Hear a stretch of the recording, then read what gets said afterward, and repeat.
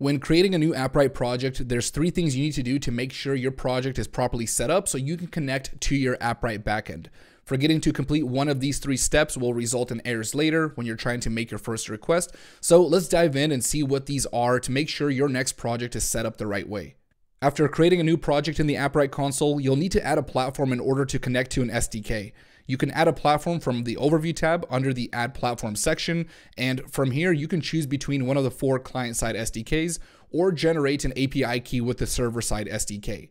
If you're adding an API key to use one of the server-side SDKs, you'll be prompted to set some scopes for this key, and this essentially allows us to set permissions for this key so we can dictate what parts of our applications it can have access to and the level of access that it has. When using the Web SDK in particular, you'll need to make sure you have a host name set for your platform.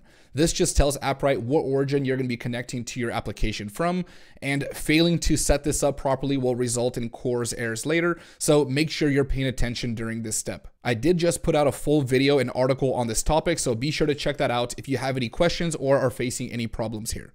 Before you can read and write from an Appwrite database collection or storage bucket, you'll need to make sure you have the proper permissions set.